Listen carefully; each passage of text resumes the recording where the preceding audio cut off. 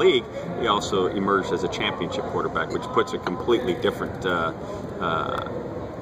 feeling around him by virtue of the success in the Super Bowl victory. It's been a strange season for him because obviously he gets the contract, and when you get $120 million, you're now living in a different world. Right. But then he gets criticized because the numbers aren't overwhelming. But they weren't going to be. And I guess that's my thought, right? And through it all, unflappable. Right. You know, and there he is, Sunday coming back, winning a game that was, you know, for all intents and purposes, gone. You know, they'd lost when the kid Patterson goes the distance and people are slipping and sliding on the field.